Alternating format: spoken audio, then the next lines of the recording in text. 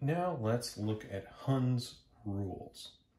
Now you may have already heard of the first Hund's rule, which is the maximum multiplicity is the lowest energy. And you might think that this is really about having all of the orbitals spin aligned and spread out, but we can get a little bit better definition on these rules and relate it to our free ion terms.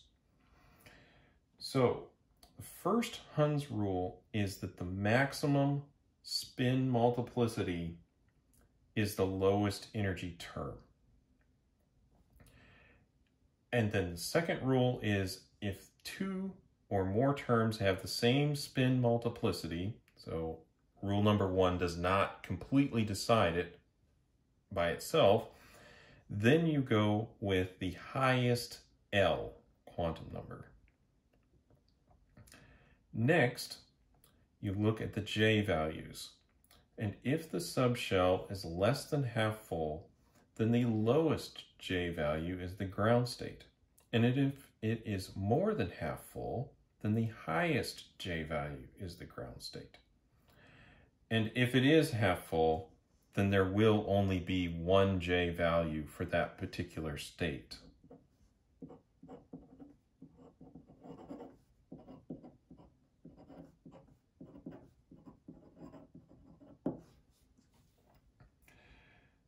So let's go back to one of our examples, which is the D2, and order these states from lowest to highest energy. So if you recall, we had a triplet F and we had triplet P. And so between these two, well, we had triplet P, F, triplet P, singlet G, singlet D, singlet S, right? So the two triplet states will have the lower energy. And then since we have two of them, we'll look at the highest L. The highest L is the corresponding to F. So triplet F. We had 3 J values for the triplet F ion term. So I'll write those out. And when we have a less than half full, and D2 is definitely less than half full, then the lowest J value is the ground state. So we'll count up in J values.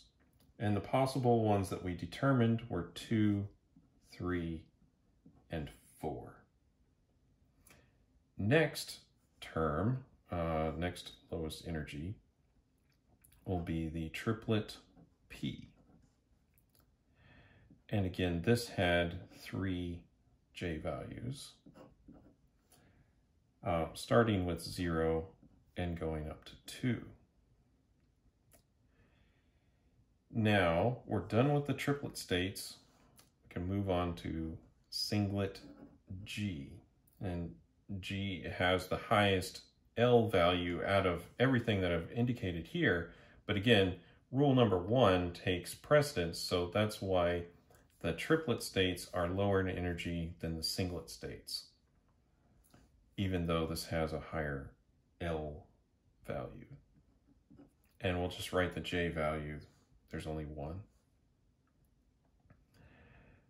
Next would be the singlet D, which is that term. And then finally, the highest energy term is the singlet S. We'll use these to examine electronic spectra. Now, when you're looking at this and you're trying to do something that's more than half full, just remember that you have the highest J value is the ground state, and so the order of these terms would be reversed. Now, you may question just how to do all of those microstates and everything for something that is like D8, right? Because there's 8 electrons, and how do I keep track of all of the positions of those electrons? Well, I'm going to simplify things for you a little bit here. D8 will have exactly the same free ion terms as D2. You can think of that instead of there being 8 electrons, there's 2 holes, 2 positions without an electron. And there will be the same combination of holes as there are if there's just 2 electrons.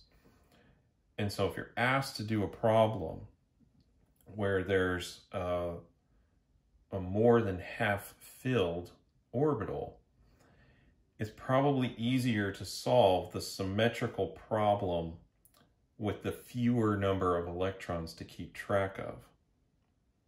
And so do that.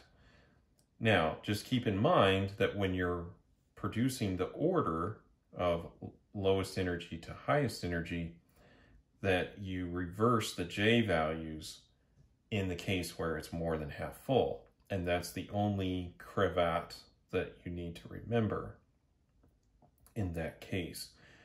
But that can save you a significant amount of time. And in a lot of these cases, you may wish to, if it gets complicated enough, see if you can find a reference that already has them noted out for you. So this is about Hund's rules and how to determine which term is the lowest energy and put them in order.